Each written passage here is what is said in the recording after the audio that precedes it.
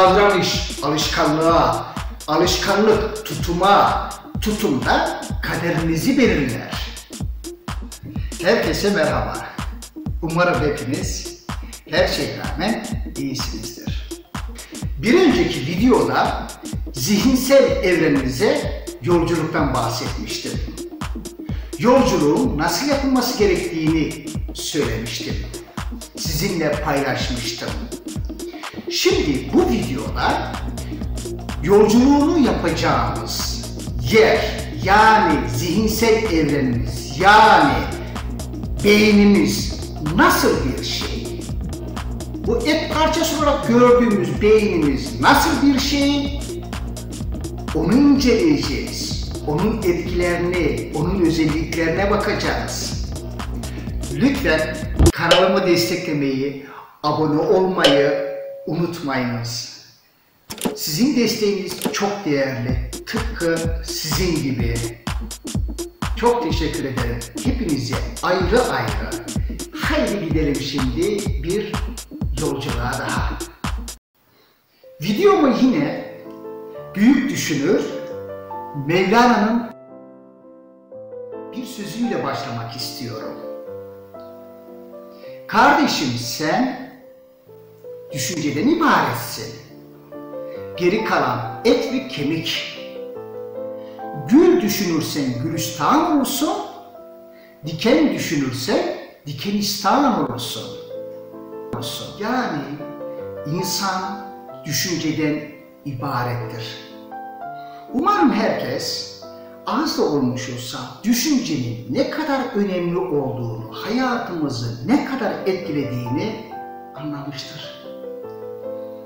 1952 yılında Japonya'nın Pasifik Okyanusu'ndaki bir adasında bilim adamı Ken Keyes tarafından maymunlar üzerinde araştırma yapılıyor. Uzun yıllar sürüyor. Maymunlara kumlu patates veriliyor. Maymunlar patatesi sevdikleri için ilk başlarda bunu kumlu olarak yiyorlar. Belli bir süre geçtikten sonra içlerinden birisi gidiyor, suda patatesi yıkıyor ve o şekilde yiyor. Daha sonra diğerleri takip ediyor. En son 99 maymun da aynı şekilde yapıyor. Tek bir maymun kalıyor. 100. maymun da patatesini suda yıkayıp yedikten sonra kritik eşik aşılıyor. Bu araştırmaya kritik kütle araştırması deniliyor. Bu araştırmanın özelliği şu. Neden bunu anlatıyorum? Daha sonra bakıyorlar ki birbirinden bağımsız adalarda ki yaşayan maymunlar da aynı şekilde patatesi yıkıyorlar ve yiyorlar. Düşünce gücünün varlığıyla ilgilidir. Bu araştırmadaki en önemli nokta maymunların, yani bu patates yıkama, patates öğrenen maymunların diğer adadaki maymunlara da düşüncelerini göndermiş olmaları. Yani etrafımıza baktığımız zaman her şeyin boş olduğunu veya boşlukta gibi olduğunu, öyle değil. Bu araştırmanın diğer ikinci bir konusu var. Bir kişinin adım attığı bir değişimde diğer kişilerin de zamanla ona ayak uydurması. Videomuzun ilerleyen safhasında Albert Einstein'dan bahsedeceğim. Beyin bölümünü incelerken onun izafiyet teorisine bir göz atacağız. Boş gibi gördüğümüz evrenin aslında ne kadar dolu olduğunu anlayacağız. Şimdi isterseniz videomuza küçük bir ara verelim. Maymunların konu olduğu komik bir şeyler izleyelim. Anne maymun yavrusu teknolojiyi etkin kullanıyor. Adamın pimpon oynuyor. Bakar mısın? Hadi doluşalım el arabasının üzerine. Beni unutmayın. Onu da biliyorsun. Haydi bakalım. Ben temiz bir maymunum. Başım onurum. Afrika insanının samimiyeti. Maymunun sevgisine bakar mısın? Bazen de öyle kendi kafama göre takılırım. İşte suyun keyfi böyle çıkartılır. Yemek böyle yenilir. Makyaj böyle yapılır. Herkese duyurulur. Çok komik ya. Aynı zamanda saç bakımı da yaparlar. Fotoğraf için de harika poz verirler böyle. Evet, maymunları izledik. Umarım biraz gülümsemişsinizdir. Geçenlerde bir haber okumuştum. Bir maymun ateş yakmayı öğrenmiş. Maymunların DNA'sı insanlara en yakın hayvanlardan birisi. Şimdi esas konumuza doğru yol alalım isterseniz. Beynimiz.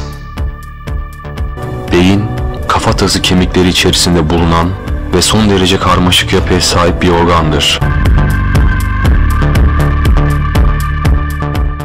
Fiziksel ve zihinsel fonksiyonların çoğunu kontrol eden, adeta insanın sahibi konumundadır.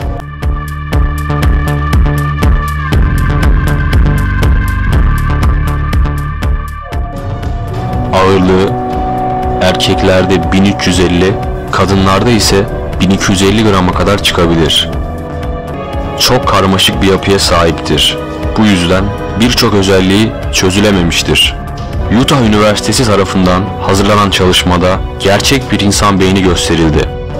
Utah Üniversitesi'nin Nöroloji ve Anatomi bölümünden Susan Stensas, öldükten sonra organlarını bilime başlayan bir insan beynini avuçlarının arasına alarak inceledi. Susan'ın elindeki bu beyin 1400 gram ağırlığında. Elindeki bu sadece 1400 gram ağırlığındaki organ aslında bütün hayatımızın merkezini yöneten bir patron. Size göre beynimiz gerçekten de patron mu? Oluyor. Yoksa patron benim mi diyorsunuz? Aslında patron evet biziz. Ama geri planda ki en büyük destekçimiz beynimiz. Tabii ki hayatı götüren, yaşayan biziz. Beyin en büyük arkadaki destekçimiz. Sosyal aleme baktığınız zaman Twitter, Facebook gibi, Instagram gibi programların dahi arka planında onların beyinleri vardır. Nedir o beyinler? Yapay zekalar, sanal uygulamalar. Onlara ne yapmaları gerektiğiyle ilgili bilgiler yükleniyor ve onlar o bilgileri işliyor, bizlere işlenmiş halde geliyor. Omurilik ile tüm bedenimizdeki organlarımız beynimize bağlıdır. Hepsi sinir sistemiyle beynimize bir bağlantı kurar. Beynimizden aldıkları frekanslar ile nasıl çalışmaları gerektiğini bilirler. Bir örnek vermek istiyorum. Eğer karnınız ağrıyorsa doğru durup dururken karnınız ağrımaya başladıysa bilin ki kesinlikle ishal olmuşsunuzdur. Bağırsaklarınız bozulmuştur. Neden biliyor musunuz? O an bir stresle karşılaşmışsınızdır. O an bir zorlukla karşılaşmışsınızdır. Ve beyniniz o anda bağırsaklarınıza gerekli iletişimi gönderir ve bozulur. Bağırsak bozulur. İshal olursunuz. Bir anda karnınız ağrımaya başlar. Stresin mideye doğru gider. Mide rahatsız eder hemen. Bir anda tepki verir. Eğer karnınız, bağırsaklarınızda bir rahatsızlık hissediyorsanız bilin ki bir şey vardır, bir stres vardır. Hemen onu arayın, bulun, tespit edin ve onunla mücadele edin. 7 temel duygumuz vardır ya, öfke, üzüntü, korku, utanma, tiksinti, neşe ve şaşkınlık. Bu 7 temel duyguyu yönlendiren de yine beynimizdir. Beynimiz evet gerçekten bizim bedenimizin, yaşamımızın gerideki patronudur. Yani aslında daha önceki videolarda da bahsettim. Bizim gerçek kişiliğimizin olduğu yerdir. Yani biz aslında yalnız değiliz. Hep içimizdeki kişi hep yanımızdadır. Hep bize eşlik eder. Bir bakın hiç terk etmez sizi. Bir yere gitmek istiyorsunuz, bir şey yapmak istiyorsunuz, bir şey konuşmak istiyorsunuz. Bir şeyler, yaşamla ilgili, günlük rutinle ilgili bir şeyler yapmak istiyorsunuz değil mi? Bunun tüm planlaması buradan çıkar. Beynimiz gerçek bir patrondur. Yani aslında biz, beynimiz patron olmakla birlikte biz kendimiz bir patronuz. Yaşamda biz çok değerliyiz. Gerçekten harika. Bunun asıl amacı beyin hakkında bilgiler verip onu daha iyi anlayabilmekle birlikte gerektiği yerlerde emniyet kemeri ve kask takıp onun iyi korunması gerektiğini anlatmak. Neymiş efendim? Kask takarak, emniyet kemerimizi takarak ne yapmamız lazımmış? Beynimizi korumamız değil mi? Yani beyin dediğimiz kim? Biziz. Peki kendimizden başka vereceğimiz yaşamımız var mı? Hayır. Lütfen sizden rica ediyorum. Kendinizi koruyun. Kendinizden başka kimse yok. Kendinizden başka kendiniz yoksunuz. Tek bir hayatınız var, tek bir yaşamınız var. Özellikle trafik kazaları.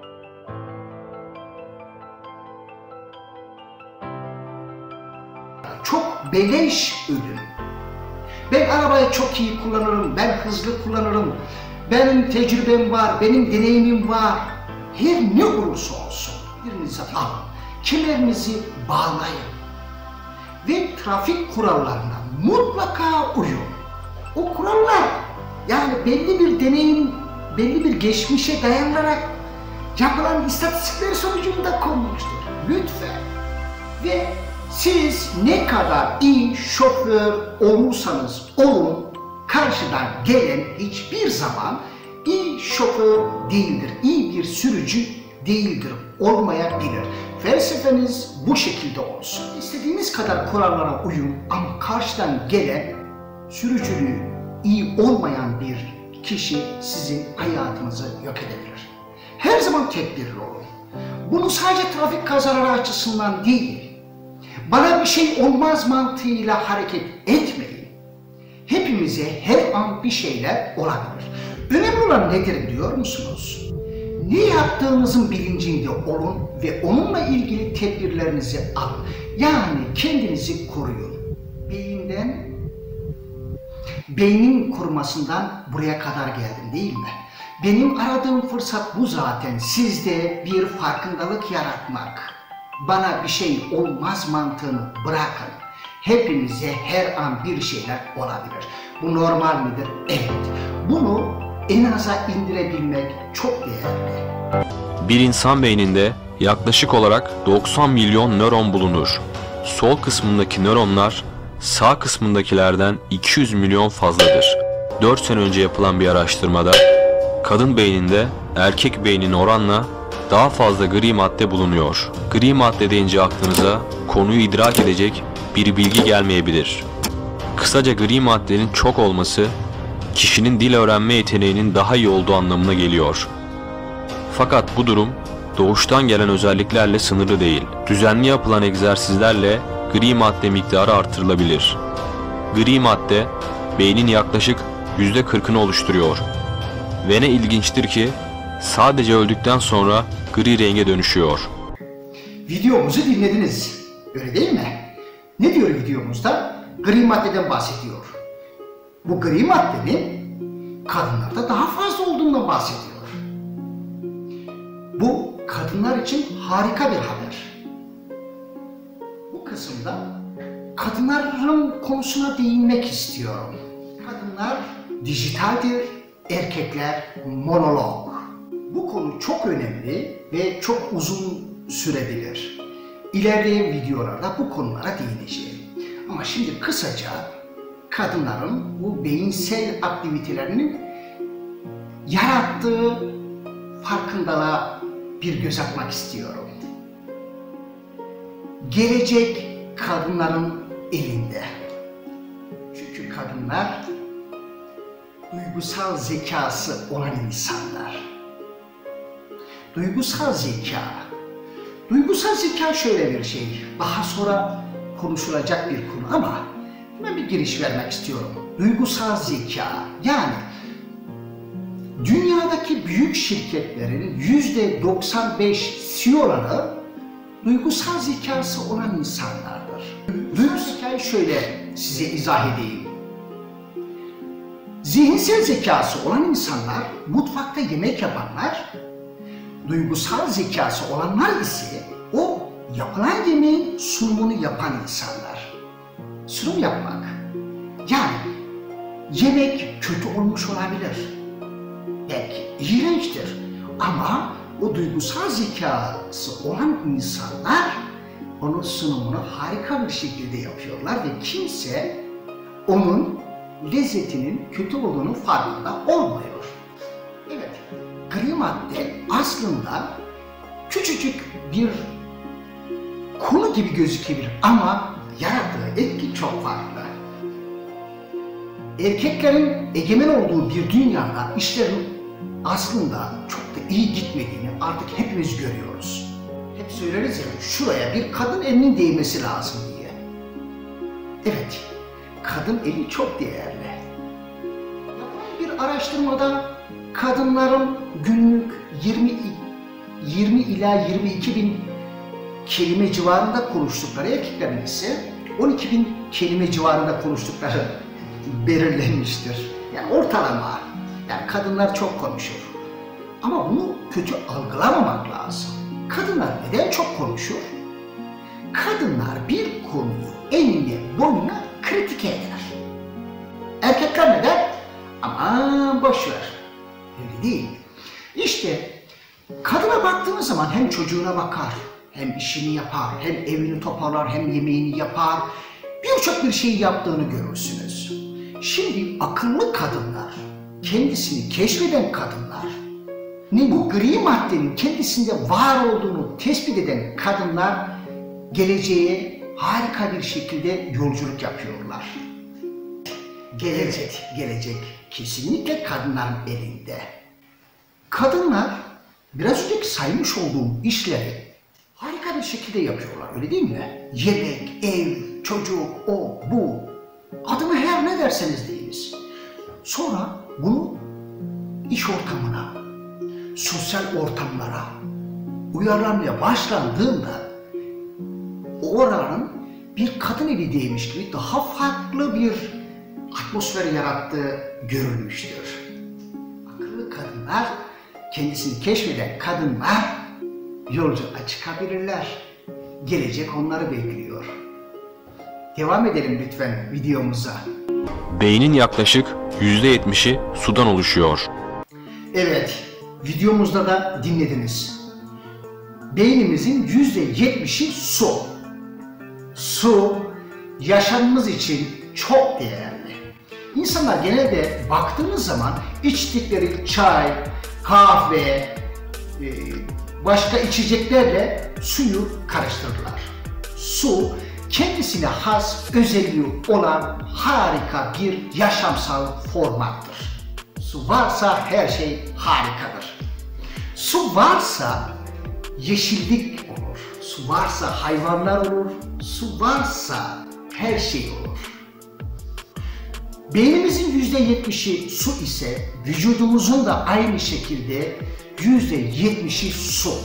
İnsanlar genelde baktığımız zaman su içmeyi unuturlar. Suyu unutamazsınız. Suyu unuttuğunuz zaman beyniniz çalışmaz. Bedeniniz yorgun olur. Hiçbir şeye konsantre olamazsınız. Yorgun olursunuz, hep yorgun. Ben size su içerseniz işte sağlığınız için şöyle oradan falan bahsetmiyorum. Ben genel bir kuramdan bahsediyorum. Su içmek zorundayız. Kendiniz araştırırsınız. Bir boyunuza, kilonuza göre, yaptığınız işe göre ne kadar su içmeniz gerektiğini, yani ne kadar enerji harcıyorsanız onun karşılığında bedeninize sıvının girmesi lazım. Yani suyun girmesi lazım. Yiyeceğin yanında. Onu araştırıp kendiniz bulabilirsiniz. Ama ben burada su içmenin ne kadar değerli olduğundan bahsetmek istiyorum. Suyu az içerseniz başınız hep ağrır. Gerçekten vücudumuz hep yorgundur. Suyu az içerseniz o vücudumuzun böbrekleri var ya, süzgeç görevi yapan böbrekleri. zarar görür, oralar taşlaşır, süzemez. Su cildimizi korur. Su zayıflamamıza neden olur, biliyor musunuz bunu? Geleceğin en önemli hastalıklarından birisi obezite dediğimiz hastalık. Değil mi? Obezite artık bir hastalık gibi. İnsanlar bunun önlemini alamıyorlar. Ama bu zayıflama ile ilgili belki daha sonra ileride nasıl zayıflanır belki bir video çekilebilir. Ama insanlar artık ne yediklerine dikkat etmiyorlar.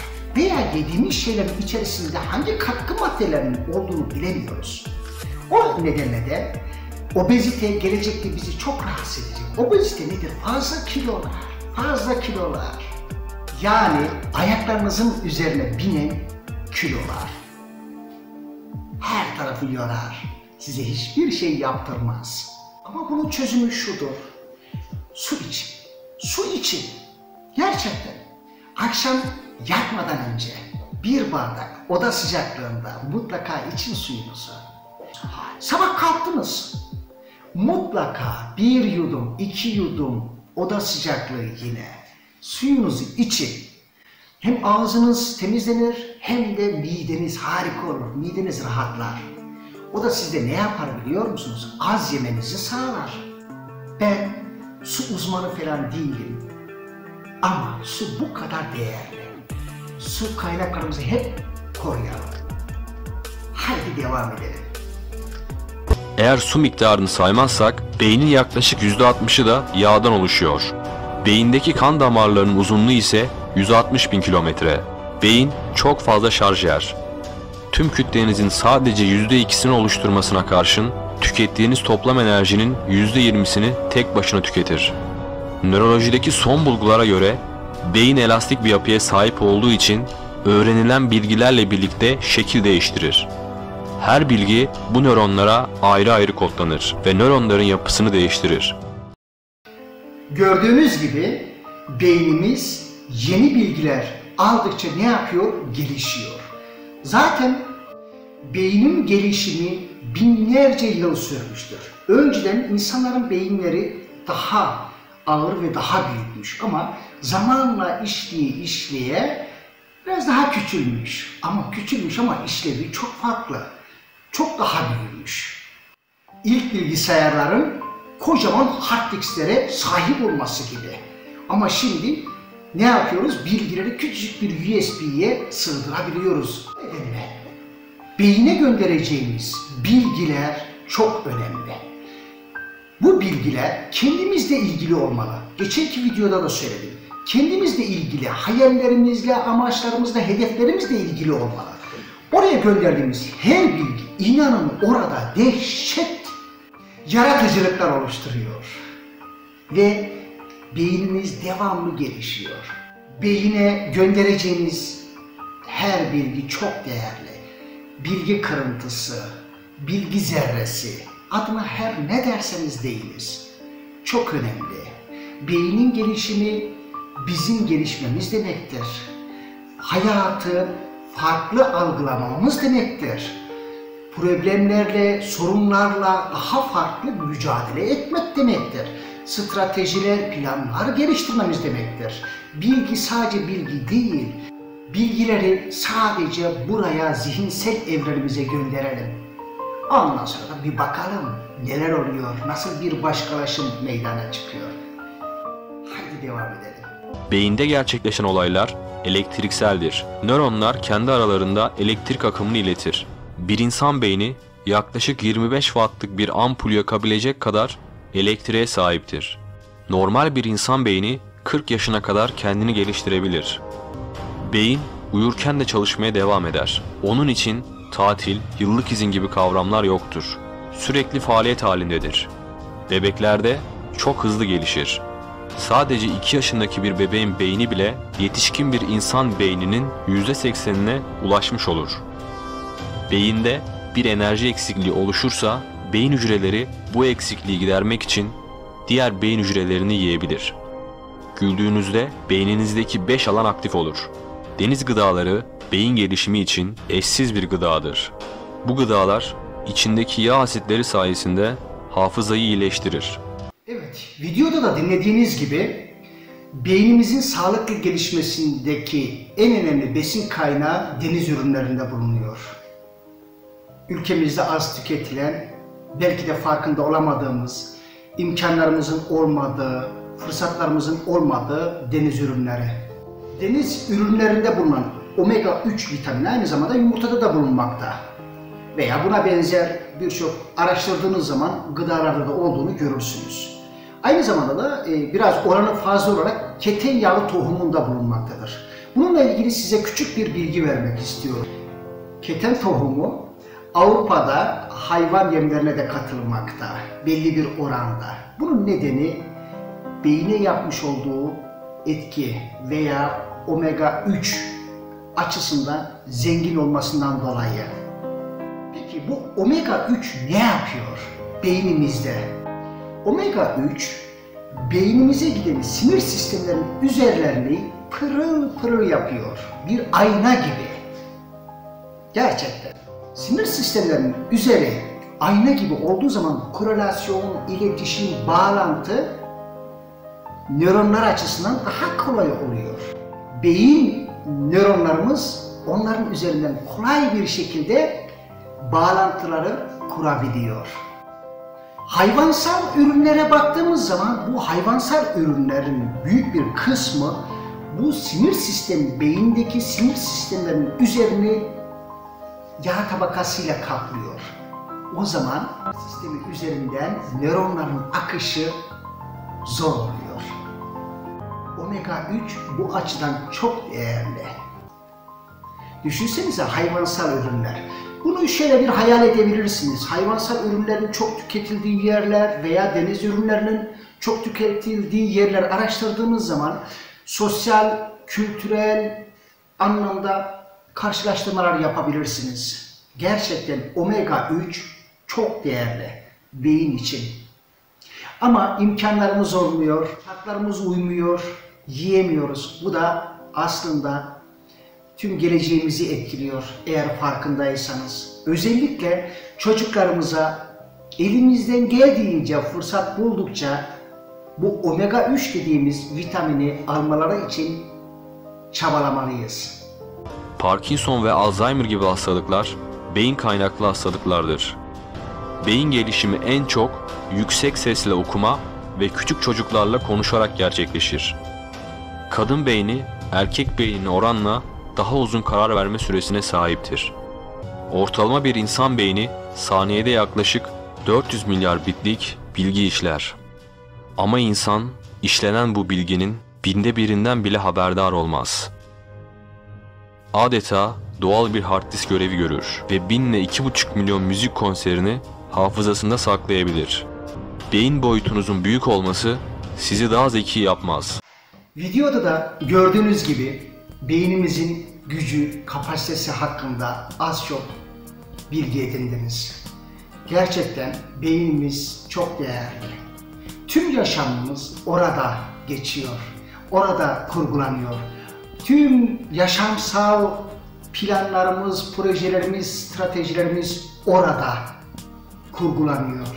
Tekrar kadın beyninin erkek beynine göre daha hızlı karar verme, yani küçük detaylarla uğraşma, bu kadınlarda farkındalıklar yaratıyor. Ama şunu söyleyebilirim, kadın veya erkek hiç fark etmez. Önemli olan bu, kafatası içerisinde bulunan et parçasının ne kadar önemli olduğunu algılamamızdır. Ve onunla ilgili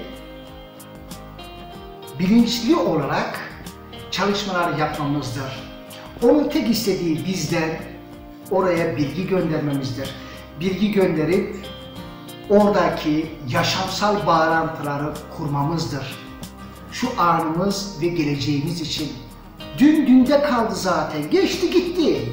Dün yok. Şu an sonsuz zaten. Sonsuz.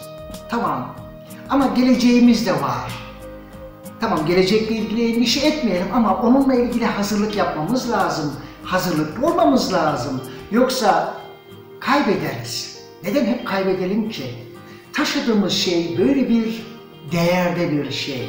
Peki bu taşıdığımız şeyin değerini herhangi bir şeyle ölçebilir misiniz? Hayır. Ölçemezsiniz. Ölçülmez. Ben bu videoyu 30 dakika olarak planlamıştım. İnanın şu an 30 dakikayı biraz geçer gibi oldu.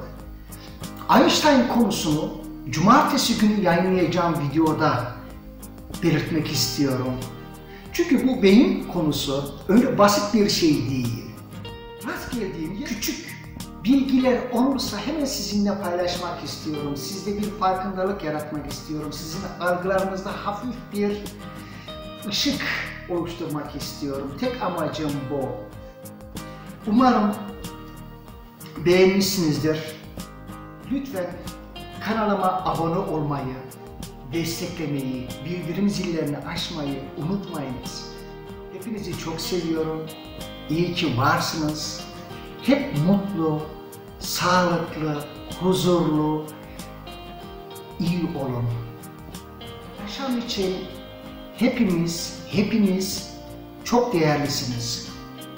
Ama nelere sahip olduğumuzu lütfen bir görelim.